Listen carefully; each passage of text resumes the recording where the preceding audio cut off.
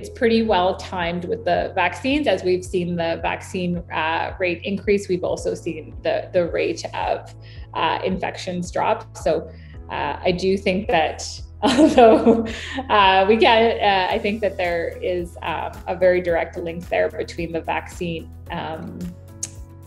increase and the drop in infections. And that's partly why a lot of restrictions are also tied to rates of vaccination, right? Like 70% vaccination rate, 75% vaccination rate is kind of the thresholds that a lot of provinces have before they lift restrictions. And that's partly why.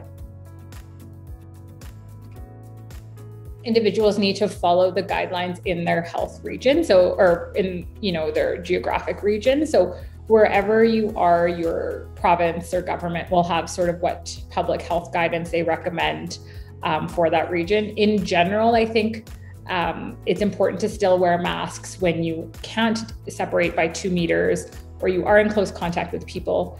The vaccines are very effective, but there's still a lot we don't know because they are so new. So I think it's really important to wear masks on top of that. We do see breakthrough infections even with those that are vaccinated. So when you are in high risk settings, it's still important to continue hand washing, mask wearing, all the things that you would normally do to help reduce your risk, especially while we're in this phase of rapidly vaccinating our population. We haven't reached herd immunity yet. So I think especially until that happens, we want to ensure these measures are in place. We just need to follow whatever the public health guidelines are in our region. So until we reach herd immunity and until we've reached good protection, I think it's important to practice mask wearing and hand hygiene when we can't maintain safe distances or we're in at-risk situations. And it's important to remember as well that the vaccines are really good, but they're not 100% effective. So